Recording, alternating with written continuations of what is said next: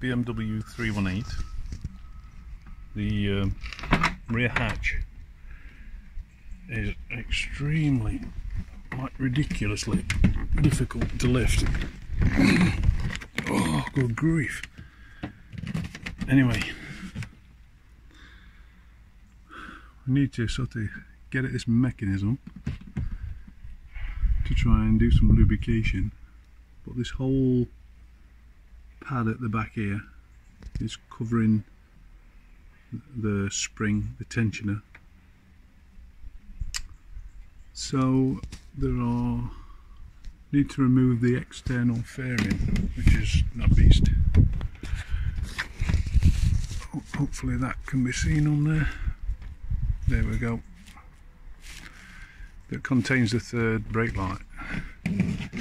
So there's two bolts behind rubber caps, one from there on the right hand side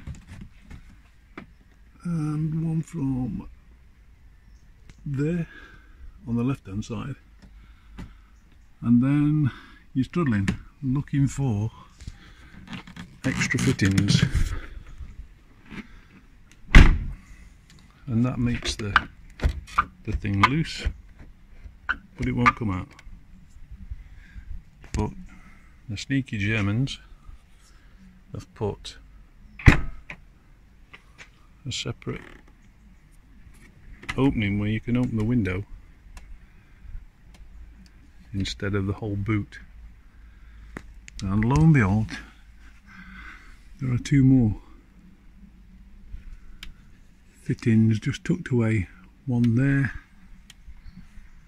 and another one there, and all four of these are hidden behind these plastic caps which you need to prise out. So we'll have a look now at getting these clips released and see if we can get to the mechanism and free up this boot. The gas struts are off at the minute. They had gone anyway, but the boot is just too stiff to open, so we'll dig a little deeper and see where we go. Okay, so these clips that are the middle two fixings basically are this. So what you need to do is to extract the centre pin, so get something behind that and pull the pin forward, and then maybe a couple of screwdrivers, one above, one below, unless you've got a hook that you can get in there, to then withdraw that ribbed plug, and that will give us access to the spoiler and the third brake light.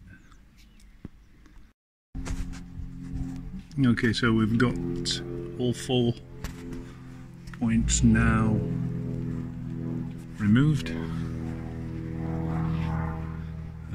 Don't just pull on this, lift it. The car's just inside.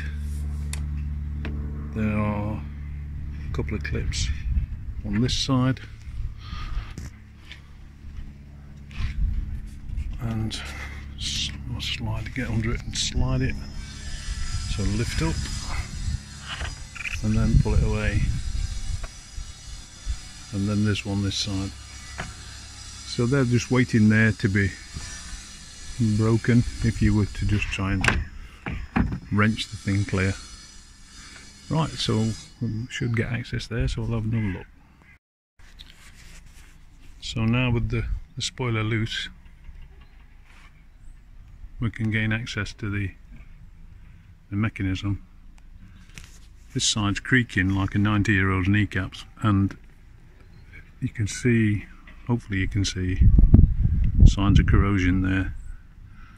So I think there's nothing wrong with the mechanism, it's just not been lubricated. So I think the best thing we can do is load it with oil and operate the thing a few times and try and work it through the system. We'll see. Okay, we've got the glass door only open at the minute, and if I operate the mechanism, operate the lid even, you can see the mechanism that's involved with just that separate glass door section, and the bulk of this does exactly that.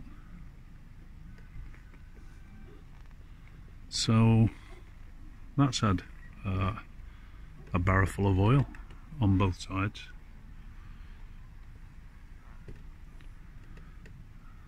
But the actual boot lid itself is just hinged here. So that too has had a barrel full of oil. I don't know if that's because I can't see because of this structure. And no matter where I pivot it, I can't get rid of that structure to be able to see. But there is what appears to be a hole in the end of there, so I've squirted some oil in there. And we just need to kind of generally loosen up the mechanism.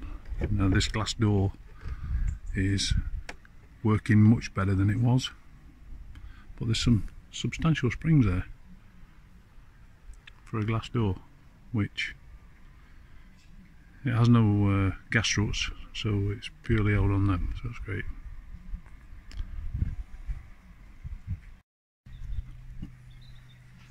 Slight correction to that last bit, because on operating the boot it's hinged both there and there.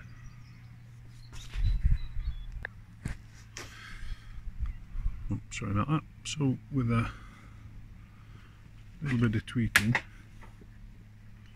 hopefully you can see